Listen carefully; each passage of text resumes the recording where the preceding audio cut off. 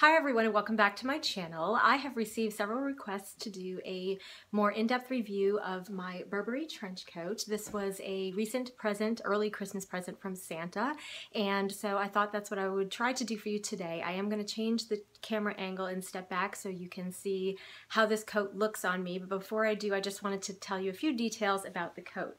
So this is the coat. I'll step back and just show you all undone. It is the Burberry Kensington Trench, which I believe it says right inside the tag here. I have it in the color Stone, and this is the mid-length Kensington Trench, which is part of the Heritage collection of trench coats by Burberry that are made from the cotton gabardine fabric that repels moisture and can be worn year-round in all kinds of weather.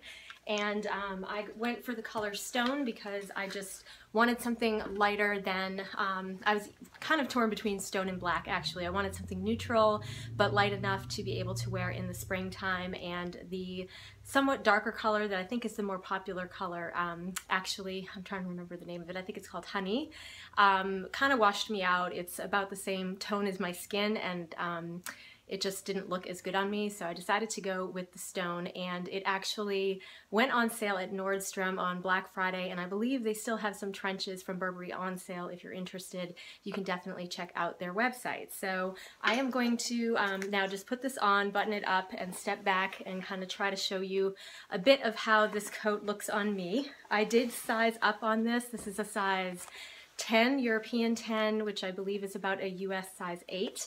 And the reason for that is I was kind of between sizes since I am a little bit larger on the bottom than on the top. I typically will go up in coats to kind of fit over my hips to allow myself a little bit of extra room, but also I'm intending to wear this coat to work, and so I'm probably going to be wearing it over a lot of jackets and things like that, and I seem to be doing this button wrong. I have to actually look. I was putting the wrong button through the hole. There we go. So I'm just going to step back and adjust my camera and try to show you kind of how this looks on me. And most often I will probably just be belting it. Instead of doing up the belt, I'll probably just be kind of tying a knot with the belt. So here is how it looks. I am about 5'3".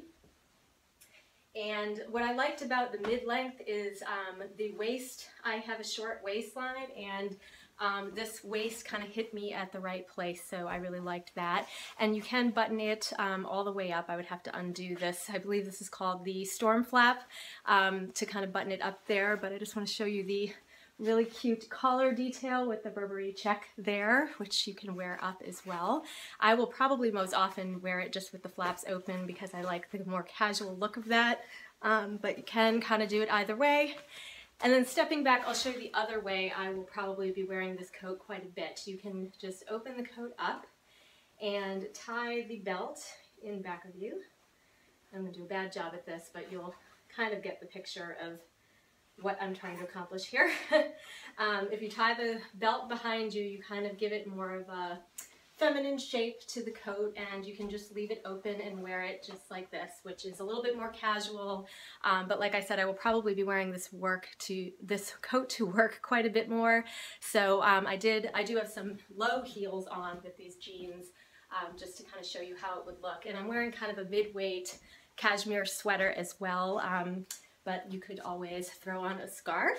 And here I've just got the wool, I think it's a wool and silk blend Burberry scarf that looks so nice, of course, with the coat. It's very similar to the check lining on the inside that I absolutely love. And I also threw in my Speedy here so I could show you how this all kind of comes together. I absolutely love this, and I went for, you probably can't see from that far away, but I do have kind of a plum color shoe on, just to kind of brighten things up since I wear all neutrals all the time. So that's pretty much my Burberry Kensington Trench. Again, this is in a size 10 European, which I believe is about a US size 8.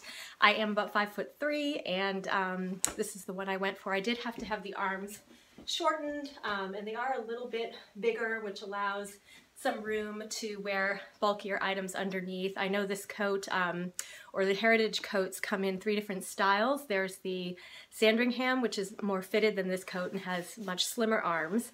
And then there is the Westminster, which is more of a classic, larger style, or roomier style, I should say, trench coat. And this one was a nice happy medium, kind of modern enough for me to like it even more, and just really overall fit me the best. So if you have any questions regarding this coat, I'd be happy to answer. Please leave that in the comments below.